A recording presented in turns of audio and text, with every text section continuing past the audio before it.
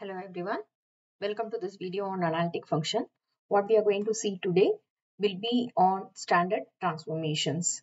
So we will see what are the transformations of the type translation, magnification, rotation and inversion in this video. Come on, let's move on. We begin with the first type of standard transformation called by the name translation and is given by W is equal to C plus Z. As such, we know that W is going to be represented as the complex number U plus IB, and I have C to be a complex constant. So I can better represent this as say A plus IB, and Z is going to be our usual complex variable X plus IY. So now combining the real part, I have A plus X plus I times B plus Y. Hence, I have my U to be equal to A plus X and I have my B to be equal to B plus Y. Now, what does this transformation do? Say suppose I have an object over here, a square, which is bounded by A, B, C, D. Now, this A which is over here will now be moved or whatever be it, like I can give my x to be equal to u minus a and my y to be equal to b b minus b. Okay, so the new positions of my b minus b. So the new positions of my a will now be at some other point which has been translated over here, and now this will be represented as A dash, B dash, C dash, D dash. So the point P, which was x comma y in my z plane, will be mapped onto the point P dash, which is given by A plus x and B plus y in my w plane. The image in the w plane is the same as that of the image in the z plane, but it is shifted through a vector called as C. So C is going to be the vector by which the objects get shifted. The two regions are going to be the same in aspects of shape, size and orientation. So what is the only change we mean to see over here is that of a translation. What does translation mean? A translation means movement. So this object which was in the z plane is retained in shape, retained in size and retained in orientation, but it has just shifted its position and it has moved to some other space by a vector called as C. So this is going to be the first kind of the standard transformation which we will be seeing. The second type of transformation is given by W is equal to CZ. This is referred as magnification and rotation. Again, you have W is equal to U plus IB. C is going to be the complex constant. So this can be your A plus IB and Z is going to be our X plus IY. So you have the combination of the complex variable to be multiplied with our variable Z. So let us assume this to be in the polar format. That is, let my W be equal to R e power I5, where R represents the modulus of the data and phi represents the amplitude of your complex number. And let Z be represented again in the polar format as R e power I theta, where R represents the modulus and your theta represents the amplitude. And again, we have the complex constant called as C. Let it be represented as A e power I alpha, where A represents the modulus, and our alpha represents the amplitude of the data. Now, what happens when I have this to be equal to W is equal to CZ?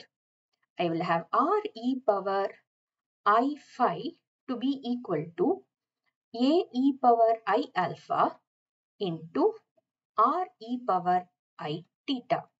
Now, this being the magnitude or the constant will now become AR e power. This exponential part gets combined as I into theta plus alpha.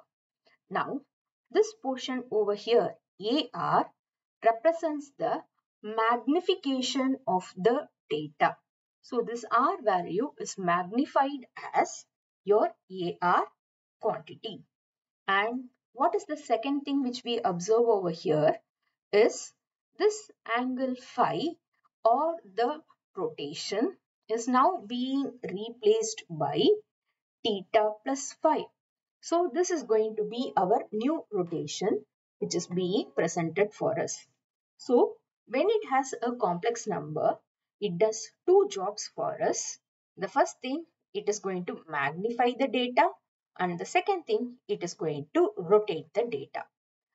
In object or the image sense, if we are going to notice it, say suppose we have the object called as A, B, C, D in my Z plane.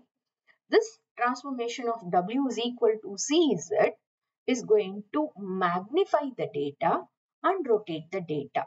So say suppose it is going to be of the format where I have this to be my A dash, B dash, C dash and D dash in my W plane. So what has happened to this square-like structure over here in the Z plane? It has become bigger in size in my W plane. What has happened to the orientation or rotation? It has now shifted and it has just given a rotation to the object, moving it to a different quantity, right? So what is the use of the transformation W equal to CZ? It magnifies the data and it rotates the data. In contrary, if instead of C being a complex number, I have W is equal to AZ, where I have this A to be a real constant. So instead of a complex constant, if I have this A to be a real constant, then what do you think will the effect be? In which case you will have just magnification to take place and there will be no rotation of the image because phi will be entirely absent in our real number systems. So W is equal to AZ. If A is a real constant, causes magnification of the image or the data alone. But if it is a complex constant, it magnifies the data plus also rotates the data. Next, we will move on to the third transformation called as inversion and reflection, which is given by W is equal to 1 by Z. This represents the inversion which is happening with respect to the unit circle mod Z is equal to 1, which is followed by the reflection in the real axis. So, what is happening to mod Z is equal to 1 under the transformation is what we reflect over here. In which case, what happens is the interior points of your unit circle mod Z equal to 1 in my W plane. What is the interior points? These are my interior points. So what will happen to this interior points? Under the transformation W is equal to 1 by Z, they become the exterior points of the unit circle mod z equal to mod, sorry, not z, it will be mod omega equal to 1. So these points which were lying inside the circle will now become the points that lie outside the unit circle. So the mapping just inverts the data and forms a reflection in your real axis. On the contrary, if we are going to have the exterior points of it, of a unit circle, mod z is equal to 1, the exterior points will now, under the transformation w is equal to 1 by z, get converted as the interior points of the circle mod w is equal to 1. So it is just the vice versa way round, where the exterior points turns out to be interior points of your mod omega equal to 1. Primarily, what happens over here is, when I have w equal to 1 by z, my z can be expressed as 1 by w. So this will give me my x plus iy equal to 1 divided by u plus iv. So I can multiply and divide by u minus iv to make this complex constant to be a valid one. So I will have u minus iv divided by a plus b into a minus b gives you a square minus b square. So minus of I square makes it as plus 1. In which case my x can be represented as u divided by u square plus v square, and my y can be represented as minus v divided by u square plus v square. So the reflection of the interior becomes the exterior here, and the reflection of the exterior becomes the interior here. So this is all about the 3 standard transformations which is given by translation, which causes just movement. Next one is CZ, magnification and rotation, and the third one, inversion and reflection. Thank you.